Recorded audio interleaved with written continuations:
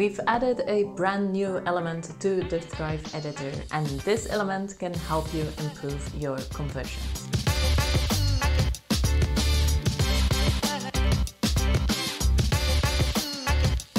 Hi, I'm Hanne from Thrive Themes, and the element I'm talking about is the number counter element. The number counter will look something like this, or like this. Or because we've added it to the Thrive editor, which means that you can use it on landing pages, on your homepage, in blog posts, or even on opt-in forms, it could also look something like this.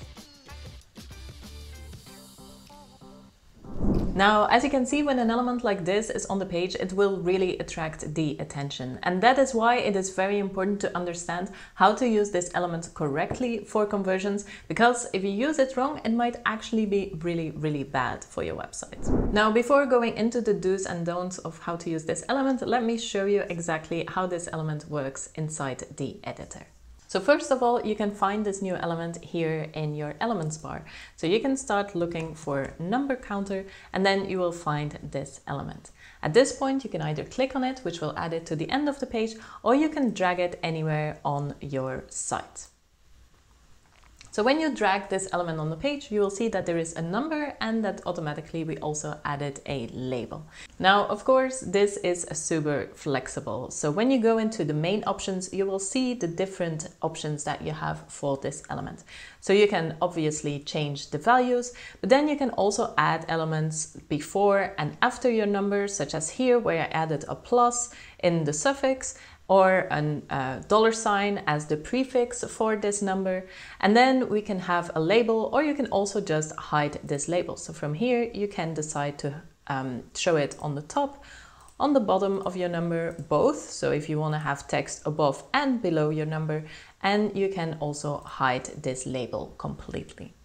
Now, I'll let you discover the other options of the element because it really is very self-explanatory. But I want to show you how to use this and how not to use this.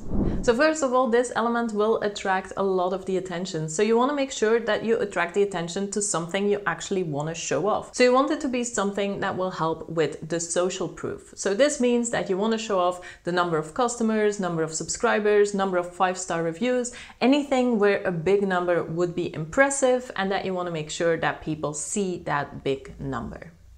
Now, the way not to use this element would be for important information. So you want to make sure that you don't use this on something like your pricing, for example, because you want to make sure that that information is available immediately and that people don't have to wait.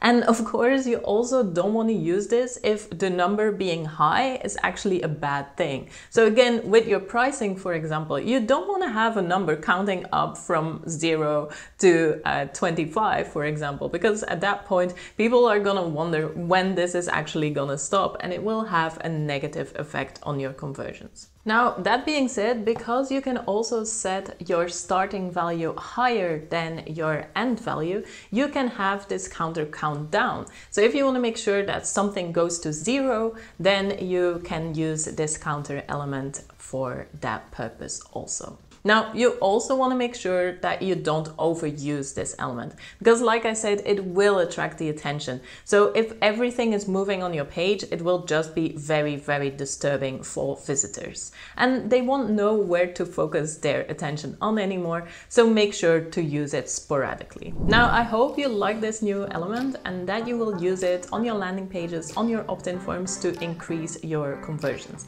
And of course, if you have any questions, don't hesitate, leave them in the comments below.